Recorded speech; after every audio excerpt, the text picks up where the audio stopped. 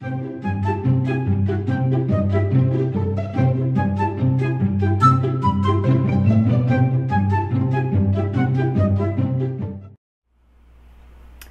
guys, it's so good to be with you again today. We have a standard tutorial video today. It's not a hangout video. I'm going to talk about bib necklaces. And buddy, let me tell you what, there's a lot to tell you about bib necklaces. In fact, this is probably going to be a series, maybe 4, 5, 6 videos long, because there's so many ways you can go with it. And this time is a time of year when people want to like get all honking and big and effusive with their jewelry. And you can go hog wild with it or not. Up to you. So this time I'm going to show you what I've done with some grid chain. I'll explain to you what that is when you come around back over here, and I'll show you how it's done. Okay guys, I got so much to show you. I have to wonder, boy, am I going to get it all done? But I'm going to do my best to show you the basics this time, and then we'll probably come back to you in a couple of days and do another video, so it won't be long. We'll have subsequent videos with more ideas about it. But anyway, grid chain. Now I didn't bring a whole length of it down. Well, you'll be able to tell. This is grid chain right here. We have it right now at the website in 6-inch lengths that you can take apart to do a bib or do a charm bracelet, however you like. It's kind of expensive chain, but the thing is what you can do with it. So I'm going to demonstrate. It's really cool designer looking stuff. It looks very, very expensive, this jewelry, and it's not hard at all to make. So anyway, what I started out with is last week I made myself this charm bracelet. And it only goes off to one side. You know what? I shouldn't have piled all this cha-cha on my arm so I could put this on and show you. But maybe you get the idea. You know, I try to plan these videos and then I can't remember what I want to say, and then it just gets all balled up anyhow. So far, people still keep coming back. But anyway, you can see how it's going to look this way. You need to bring it in the frame. Am I in the frame? Will that way help? There you go. Alright. Sorry, guys. Anyway, so I just did it off to the one side because I thought that was enough for me. And then I put this big rhinestone toggle. I'm not sure you can see that on there. I'm having these made for us right now. I love them. And these are awesome. They're great as a focal, but I put it off the side. This thing is so comfortable to wear. It's so silky. You know, the grid chain is so silky. So you can, you know, make a chain out of it just by itself and just wear it, or, you know, make something else. But I put this on, wear it all day, and it doesn't bother me at all. It's not heavy or anything. So anyway, I thought, well, you know, let's play with the grid chain. Let's see how far we can go, because, you know, some people, when I first made this, said, well, why don't you do the whole thing? You know, it kind of looks odd to me. Well, you know, I love the asymmetrical, unexpected type stuff, so I did that.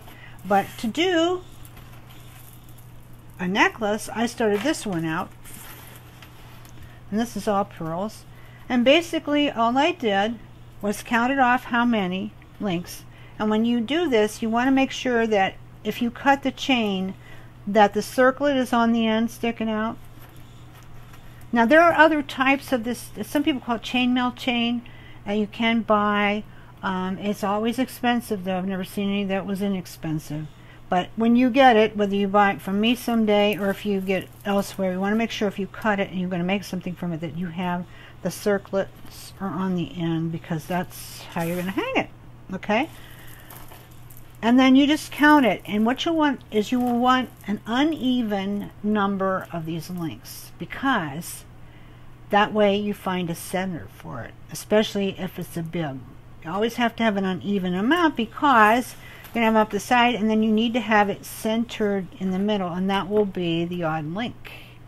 Does that make sense? Hope so. So I will show you on this little short piece what I'm talking about a little bit. You'll be able to see it better, but I think this is going to be pretty now. Diane's over there on the other side. Hi, everyone. She was supposed to pop in here with me, but she didn't.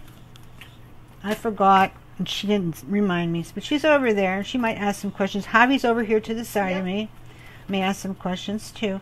But anyway, the most of the time in it is planning it out and, you know, putting all your beads on the head pins and then blending them. Because, like, for example, there are all kind of different pearls on here. They're all like white or off-white.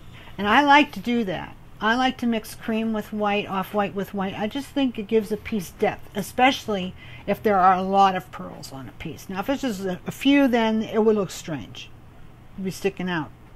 But when you got a bunch, that's when you can blend away. Color anything you do in beading, you can really blend when you have something that's fussy and dangly like this. Now, Diane said she thought this would be better. Let me get in the frame. She thought this would be better.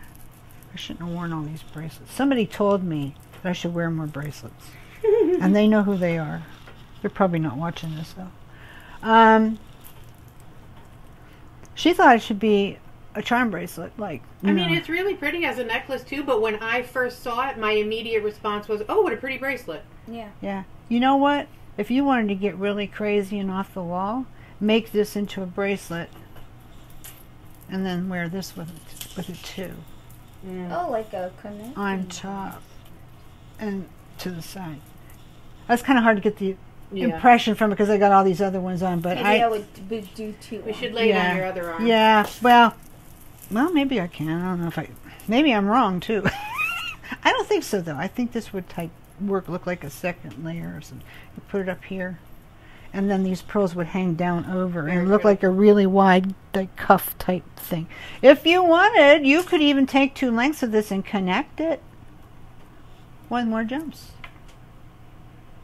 You can do that with Rollo too. There are a lot of chains that you can do that with. Bibs can be made with so many different types of chain, and you can really take your handsome chunky chain and really go for it because you do need some support.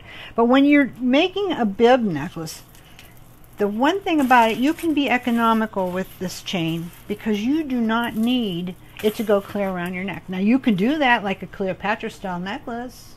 Like a collar. Yeah, collar. But you don't need to spend all that money on that expensive chain. Just take a piece and put it in the middle. Or say, for example, you have remnants or leftover pieces from other projects and they're like 3-4 inches long. You got plenty to make a bib necklace. You just have to figure out how you're going to bead up the back.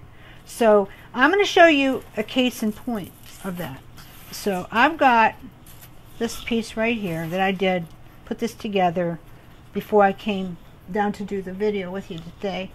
And it's got the odd links. So let's count them off. It's got 1, 2, 3, 4, 5, 6, 7, 8, 9, 10, 11, 12, 13, 14, 15.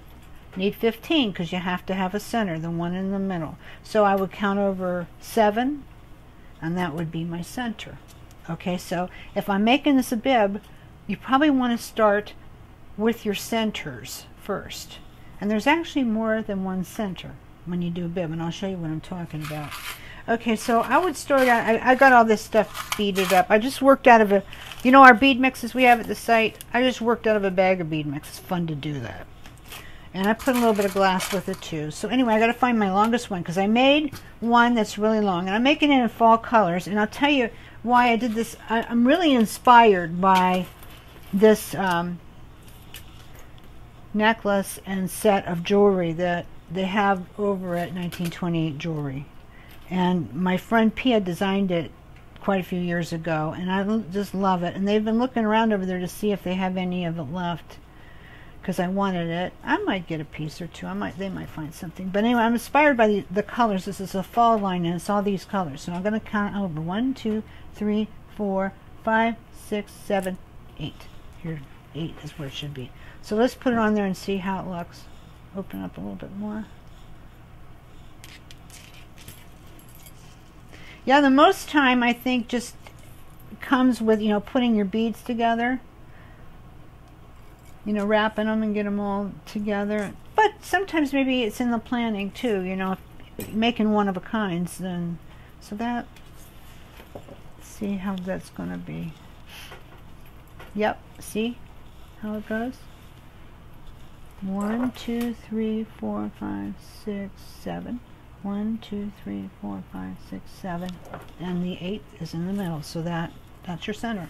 Okay, now I said you had 2 centers. You do, and here's the way I figured that. So I'm going to take 2 more longer pieces. I have to be exactly the same, at least not for my type of doing things. I like things really random. just think it's just funner that way. But anyway, so now on my 7 that are left, I have to find the center. 1, 2, 3, 4. That's the center. And I'll take and put mine on there. Because it's kind of like when you do assemblage, guys. You know, oh man, this wants to fight me. When you do assemblage, you know how you put your biggest pieces down first on your design? This is kind of like that principle. We're putting our biggest pieces down first. So I've got that, and then I've got over here, find the center. 1, 2, 3, it's right here, 4. It's the 4th one. Mind my jumps. Javi looks like she's taking a nap over there. Yeah, she is. She had her head down. Oh, jeez. Well, this is a long day. This is a long day. I didn't get ready on time, you know, so it's just gonna make her late. I feel bad about that. Not really. What? Okay, so 1, 2, 3, 4. I'll tell you something. The first time I ever tried what you're doing, where I made all my little dangles ahead of time, was for the workshop last year when we did the wonky wire. And I made a whole bunch of dangles at home ahead of time, and boy, did that make it easier. Yeah, to just play with them and set them up the way you wanted them to be. See what you wanted to be. Right. So now, for my end ones, that is where I'm going to want to have probably little. So let's find some little ones. Yeah, just like that. I laid it all out, and it made it so nice. Yeah, and easy. And you can do this if you have a beadboard. You know, you can lay them out. Well, I don't know. It had to be a big fat beadboard because that's in a channel. But it's that type of a thing, you know, where you can lay it all out and see how it looks and how you want it. Because it saves you time. If you just start randomly hooking it up all over the place, then, you know, you may have to randomly take it apart all over the place. Right. So, anyways. So then I have my ends. And then from here I will have another center. And just go like that, finding your center and then filling in. And you'll find that likely as not you're going to have a balanced design. And that's what you want, is a balanced design. You know, a lot of tutorials to show you how to do stuff. But it's these little nuance of things about how to be a really good designer that sometimes kind of elude us, or we forget to tell people, you know, when we're working along and helping them, you know, why do we do this? Why does this balance? Why would you want to do that? Kind of thing. I may have to come back to that jump. And at the end of your work, you always go back and check all your jumps and make sure they're perfectly closed. Okay, so I would just, you know, keep going until this is finished. And I don't really know if I need to just continue, but I'll just show you. Okay, so now I've got 3 between here, so this would be my next center. That's the thing about doing bibs. It's just looking for your center, looking for your center, looking for your center. I don't know who taught me that. I just think it's innate, you know. But that's something I could share with you right off the bat if you've not done this before, to help you start out in a good way. So I'll put my other one. I have another one kind of sort of just like that. So I'm going to put it over here. And when I do my beads for this stuff, I don't necessarily plan them to be 2 like this, 2 like this, 2 like this. If I'm doing a stack beaded necklace up the sides of a necklace, I might. But for something like this, a lot of times it's real random. The next video I do on this, which will be probably Sunday afternoon, I'll bring down a bib that I made like 15 years ago or more and show you what I did with that one too. Also, I'll have this one finished by then because I won't get it all finished on here. I just wanted to show you how to work with the grid. So you can see, all I have to do now is just fill in. And I've got all my stuff set up. And I'll have colors of fall here. It will be so pretty. And all I have to do now is figure out, you know, what chain I'm going to use. So I've got some possibilities here. I love these rhinestone clasps. They just make the best ornament, you know, for your work.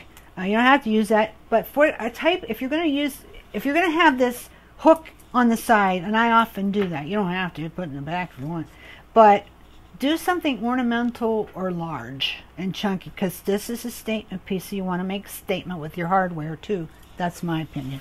But anyway, to do this now, I have to finish, and I'm going to need probably 16 inches maybe of chain to make this fit upright, because then I'll end up with probably a 19-20 inch necklace, which for me would be about right where I would want it to hit. Because this is not going to be a long necklace. You don't make this hang down. This is one that's going to come up closer to your face.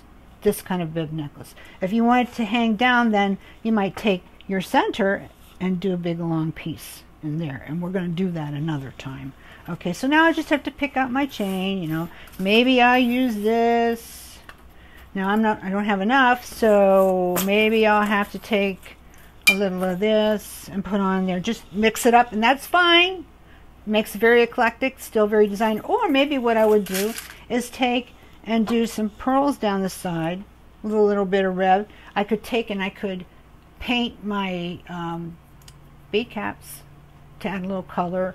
Find some rondelles that are red, maybe throw in there. I just think it makes it look very festive and nice. I could also go with red beads up the side if I have some big chunky ones.